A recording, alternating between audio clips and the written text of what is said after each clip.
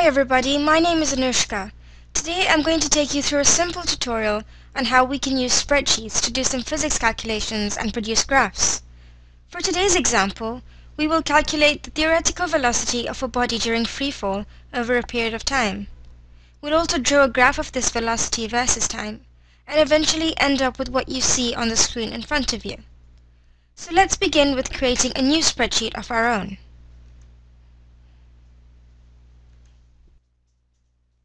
The grid you see in front of you is what we call a spreadsheet.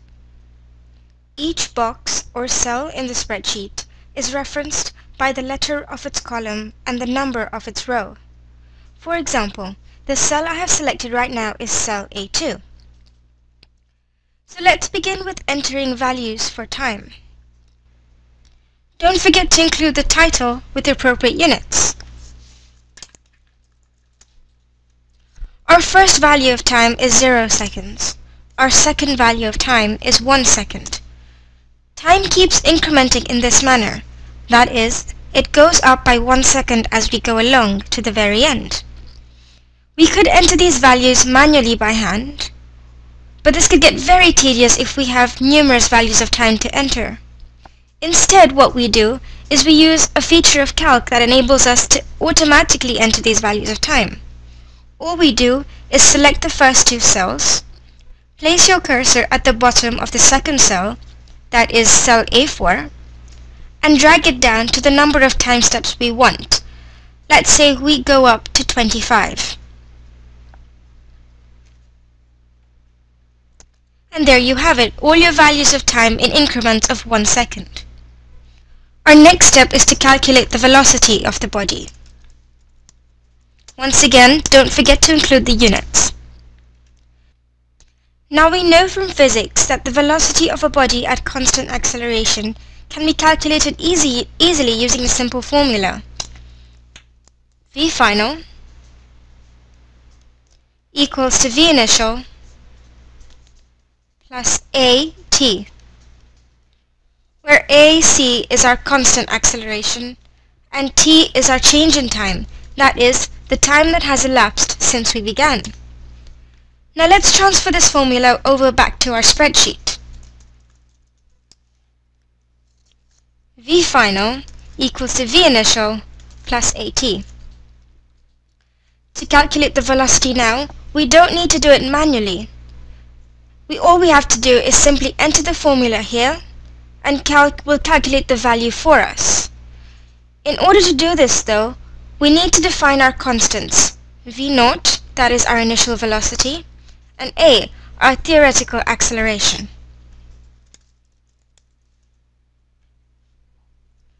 Now we know that the body is in free fall, so the acceleration in this case is that due to gravity.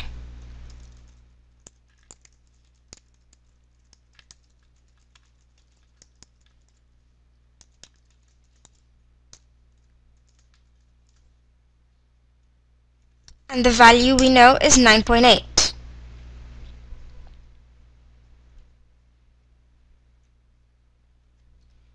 We also want to define our initial velocity V0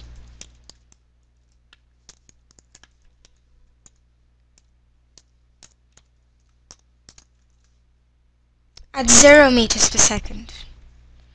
Now all we have to do is simply enter the formula.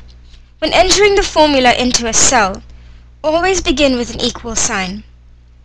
So we know that our velocity equals V0 plus AT. So click on the cell that has the value of V0, which in this case is I3. Add that to I2, which is the cell that has the value of A. Multiply that by the corresponding time, which in this case is cell A3. Press enter, and there you have it, your velocity calculated. Now once again, we could enter this velocity manually in each cell, or we could use the drag down feature that we used to enter the time. However, when dragging down cells that have a formula in them, you need to be careful. When you want a value to be kept constant, you have to be sure to include a $sign. Let me show you what I mean. In our formula, we know that the values of velocity, that is the value of initial velocity, and the value of acceleration are constant. They do not change over time. We therefore wish to keep these values constant throughout the calculations.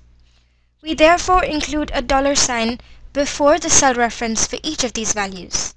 So we include a $sign before the cell reference for initial velocity, I3,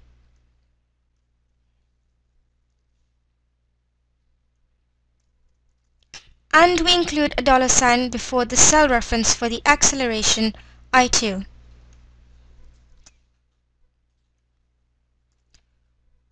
We do not include a $sign around the cell reference A3 because A3 is not constant. That is, A3 refers to the time, and the time keeps changing as we go along. Once you have entered the formula, place your cursor at the bottom right of the cell and drag it all the way down to the end of your time steps.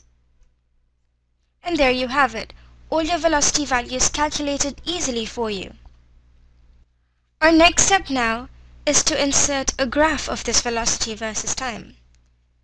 To do this, click on the Insert tab at the top, scroll down and select the Chart option. Remember, when drawing a chart, you must always select the XY scatter and make sure that the points only choice is selected. Click Next and select your data range. Your data range is the range of values that you use to draw your graph. Click on the little button there that says Select Data Range and choose your data range from the first value of your time to the last value of your velocity. Click Finish and there you have your chart generated for you. To complete the chart, we need to do a few things. The first step is to add a title and axes. Right-click on any white space in the chart area and select the Insert Titles option. Let's say we'd like the title to be Free Fall Velocity versus Time.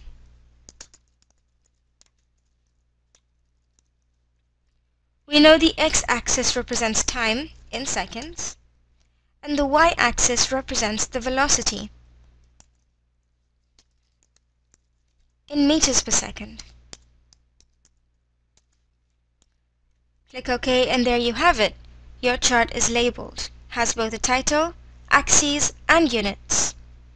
The final step now is to get rid of the grid lines so that all we have in the chart are our data points. To do this, right-click on the y-axis, select Format Major Grid, and scroll up till you see the invisible line style.